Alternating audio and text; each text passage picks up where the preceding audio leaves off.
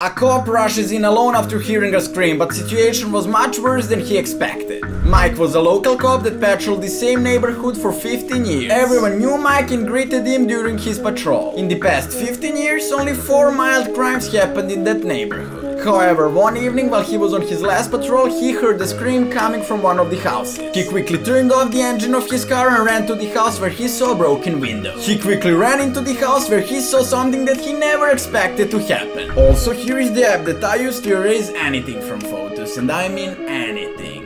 Tap here to get it, and hey, do not be too naughty. A thief broke into the house, but luckily a woman who lived there saw him and he got scared, so he escaped through the backyard. She screamed because she was scared, but luckily he didn't harm her. Shortly after, he was caught just few blocks away and put behind the bars.